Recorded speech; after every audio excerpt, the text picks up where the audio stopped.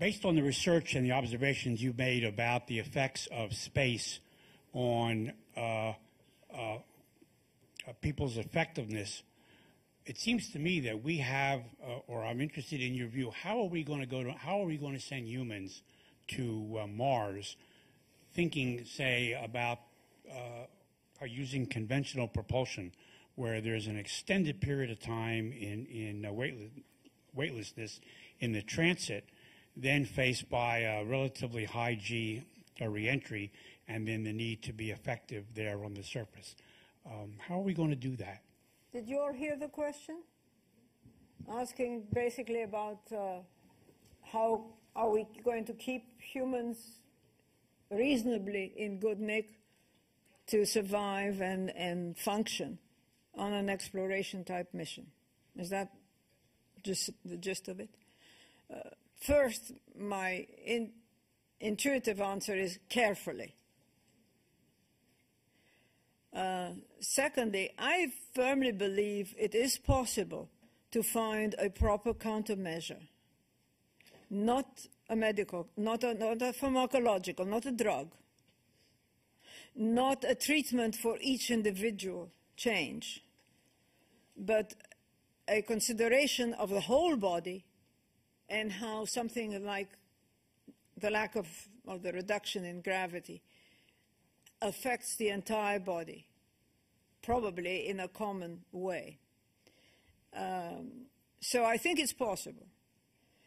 Clearly, we have to find out how artificial gravity, we have to explore ways that artificial gravity can be provided, which I happen to believe it is possible since I had something to do with a human-powered centrifuge. But it is a long-term project. It is not something that's going to be discovered in a hit-and-miss way, like we have done basically with the exercise countermeasure.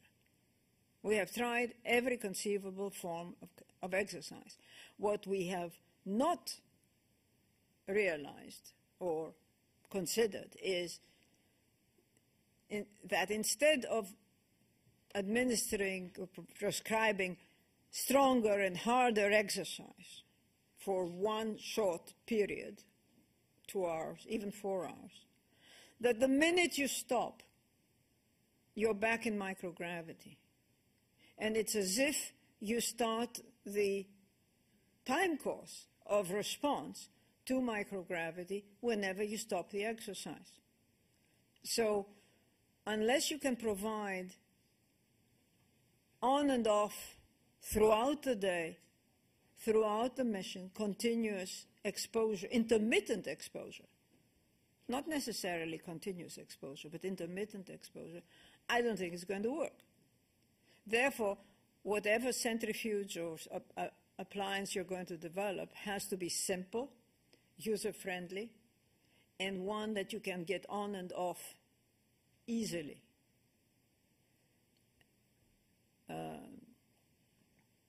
I think it has to be studied extensively, all the permutations of how much, how often, how long, how strong. And it can be done, at least on the ground, in bed rest, and it should have been done all along. It's not the sort of program that you can do for a short time and stop, and a short time and stop, and a little bit here and stop. It has to be a program with a plan and continuity and stability of funding and resources and investigators. And just the educational component of that type of program would be huge, absolutely huge, because clearly it has an application on Earth. So we would find out more about ourselves as well as finding a way to keep astronauts healthy. I think it can be done.